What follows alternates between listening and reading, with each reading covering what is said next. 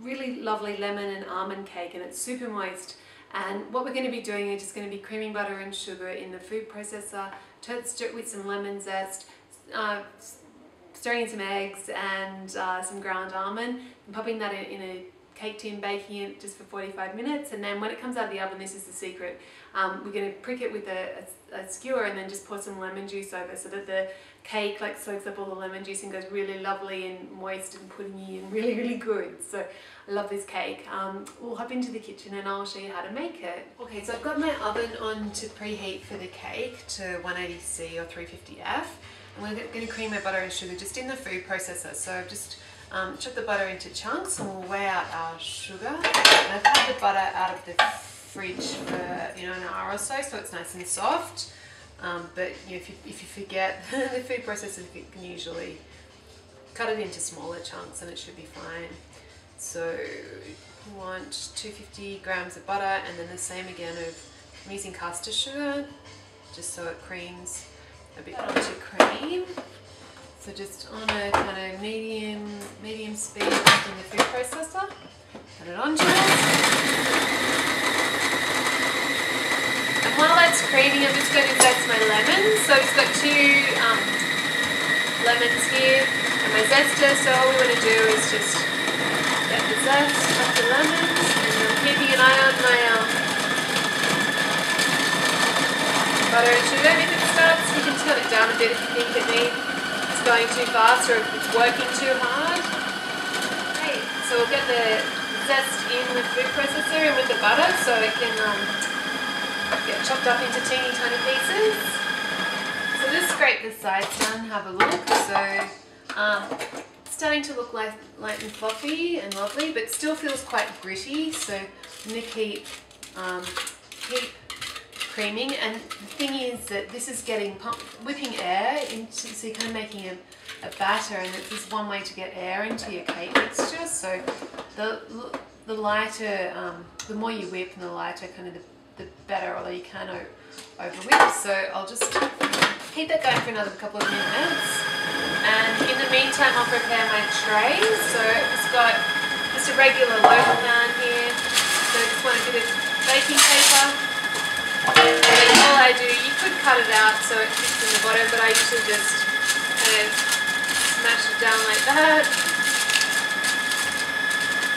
And then just fit it in so it comes up the sides as well. But yeah, it's up to you if you want to play around and make it neater, you can.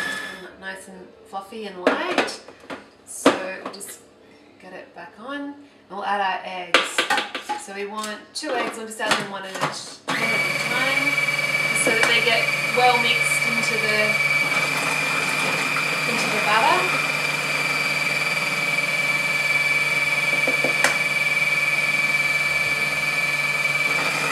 Almond meal, so got my scales there.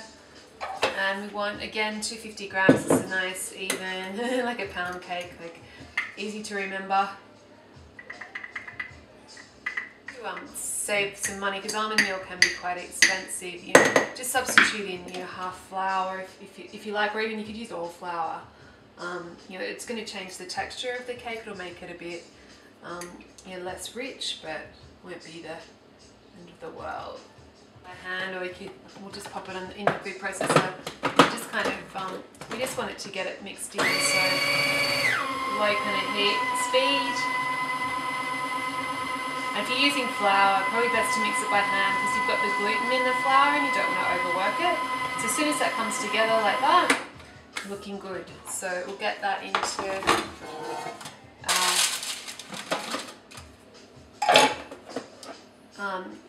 our cake prepared pan there. And if your paper is being difficult like that, you can just put a bit of butter into the base inside of the pan, and then that will just help it stick and stay in place.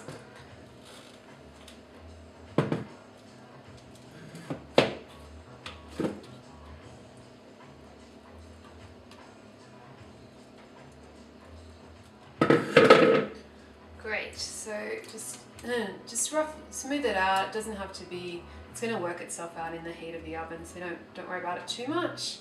But yeah, then our cake's all ready to be in for 45 minutes. I'm just going to pull it out and have a look. Looking fairly golden and lovely. It feels yeah,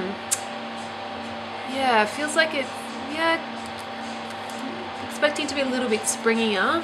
But we'll just have a test, and it's actually looking really clean, so I think that's done actually.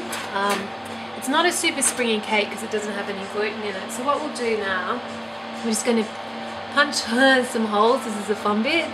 Yeah, that feels done. So if it looks fairly light and dry, if you have like lots of mixture coming out on your skewer, then you know it's not done. And then I've just got half a cup of lemon juice, and I'm going to pour that on, and that's just going to add an instant syrup to our lovely cake and keep it super moist. And what you want to do is try and get it around the edges more than the middle, because the edges are kind of more cooked, so they're going to be the driest.